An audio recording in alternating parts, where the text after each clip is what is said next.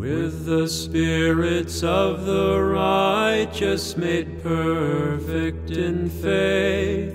Give rest, O Lord, to the souls of your servants, and preserve them in that life of blessedness that is lived with you, O friend of man.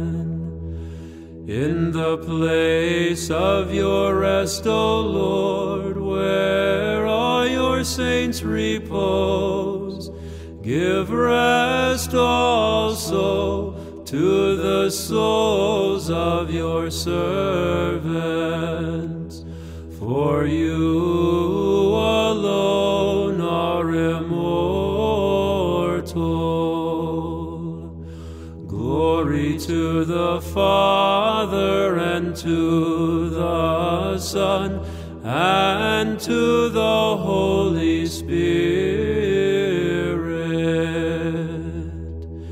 You are our God, who descended into hell to loose the pains of the dead that were there. Give rest also to the souls of your servants, O Savior, now and ever, and unto ages of ages. Amen.